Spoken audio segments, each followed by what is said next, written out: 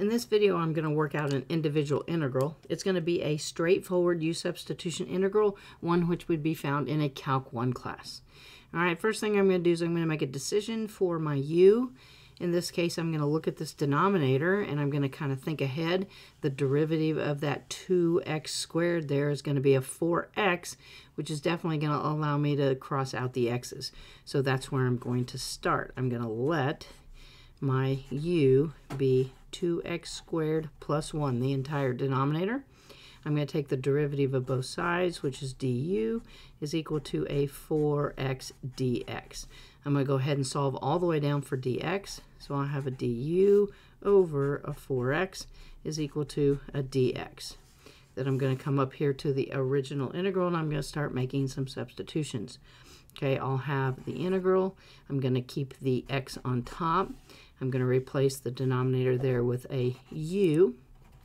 I'll replace the dx with what that equals as a du over a 4x. What that's going to let me do now is cross out the x's, all right, and then I'll be able to see very clearly that I'm going to have to pull out a 1/4 out in front of this integral. So then I'll have a 1/4, the integral of a 1 over u du. All right, hopefully at this point you have this memorized. Integral of a 1 over u is going to be that natural log absolute value of u. All right, definitely something that has to be memorized.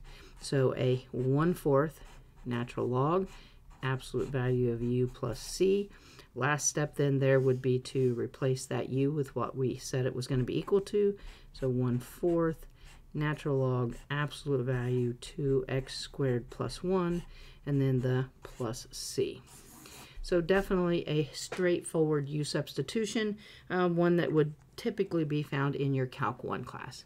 Definitely thanks for watching. If the videos are helping, please share with your friends so they can benefit too. And don't forget to subscribe to the channel. Thanks.